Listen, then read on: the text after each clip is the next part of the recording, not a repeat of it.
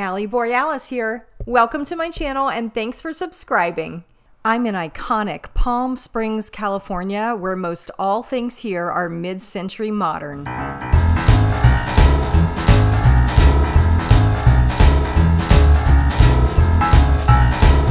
I'm here to do a little bit of thrifting and soak up the mid-century modern iconography and architecture, and most of all, the sun. It is over 100 degrees here. I'm also going to take you around to an historic 1950s mid-century modern mobile home park. It's spectacular and has been really well maintained. You don't want to miss it. I only made one thrifting stop in Palm Springs, and it was at this store called Revivals. And on my way there, I passed this mid-century modern building, and then I realized it was a KFC. I discovered this Kentucky Fried Chicken is a new building that's a nod to mid-century. Now, you can definitely find some deals at this thrift shop, and with a little digging, you can find some really good deals. I like to look through everything, but I usually don't buy heavier pieces or bulkier pieces when I'm traveling, just because I got to get them home. So my meat and potatoes is the jewelry. I did go through most of their jewelry while I was here, and I found two pieces that I ended up purchasing, and I'll show you why. To my surprise, this place also had two bulk jewelry bags that I did glance over but didn't purchase. One seemed to be just watches, and the other seemed to be kind of Mardi Gras style beads, so I passed on both of them. So the first thing I picked up is this brooch that's a little jade tree. It's faux jade, and it has a whole lot of movement, and turn it over and you can see the back of it. It does have a brand name, and the brand name is Jean, is the French pronunciation of it. I'm not really familiar with this brand. It was priced at $10. They gave me a 10% veterans discount, so I paid $9. They didn't charge me tax, not sure why. So I was gonna post the eBay link here and give you guys 10% off of my eBay listing price, but I posted it and it sold in 30 minutes. Which tells me I may have underpriced it, but all in all, it was a good buy. Before I show you the second brooch I bought from there, I wanted to show you where we stayed. This hotel has the largest pool in Palm Springs, so if you like the sun and you like laying out by the pool, you definitely want to stay here. It's the Renaissance Palm Springs, and it's in the Marriott Bonvoy portfolio. Getting back to thrifting, now this place had a couple of things in the case where I thought, oh, they knew what they were looking at when they priced these things. One is the boucher here. The other is this turquoise necklace that they priced at $150. And then we have this turquoise pendant down here that they priced at $40. I thought, oh, they must really know their turquoise pieces. But then I saw this. This is the second one I picked up. It's a very large piece of turquoise. Now, I don't know a whole lot about turquoise, so I posted it to one of the turquoise jewelry groups I'm in on Facebook. It is a vintage piece, probably 1960s. It could even possibly be late 50s. I would hesitate to say it's from the 70s because the 925 stamp started coming into use in 1973. So we know it's earlier than 1973 if it's stamped sterling and not 925. And looks as old as this piece looks.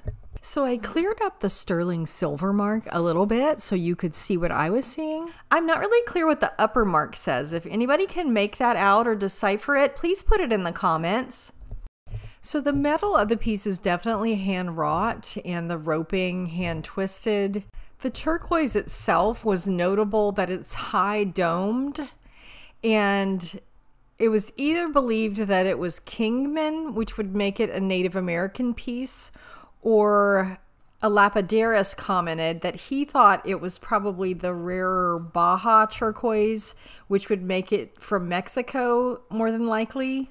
So if we have any turquoise experts out there, can you please put it in the comments what you think it is? I would love to know. And I paid only $9 for this large sterling vintage turquoise brooch. I really think it was just overlooked, depending on who was sorting jewelry that day, as to why the other two turquoise pieces were so much more expensive, and this one was only $9. We are moving right on along to the mobile home park. This is a 55 plus community, and I did uncover some photos of when it was first being built. I believe it was built in the mid-50s. If you recognize the years of some of the old cars in the photos, let me know. Put it in the comments. It looks like quite a few people were moving in Airstreams during this time. So here's where we are today. Now I'm starting off with one of the nicest looking ones in the park, but it's indicative of how well maintained this park is. And this one is a mobile home. I'll show you what they do here. Most of these were built in the 50s and 60s, and you can tell by looking at some of these. They'll build a structure over the main part of the trailer to absorb some of the heat so that the sun isn't directly hitting the metal roof of the trailer. It's being absorbed by the kind of a carport style structure. And then they'll put a more permanent structure onto the side of it to expand the square footage. As we drive along, you'll see most of these are designed this way, with the overhang and the more permanent structure on the side. So they're really not going anywhere, and they've been very well maintained. And if you like the mid-century look and lifestyle, these are really affordable. The complex has a swimming pool, and it's walking distance to stuff in Palm Springs.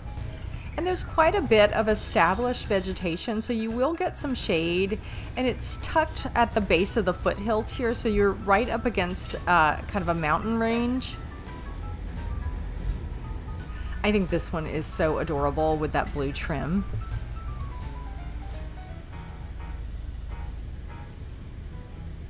The streets all have desert-inspired names. You have streets like Oasis and Caravan, Camel, Safari. And I'll show you one that's actually on the MLS and what the interiors look like. So this is the one that's listed on the MLS. And I'll show you, the interiors are fantastic on this one. It even has a couple of nice trees in the yard. I love the post and beam ceilings. The whole place feels very large, like you wouldn't feel like you were inside of a mobile home. It has great natural light coming in with all the windows. And you can't really differentiate when you're in here which part is the mobile home part and which part is the established addition. Thanks for joining me today. That's a wrap for Palm Springs. If you like what you're seeing, hit that subscribe button. It's free.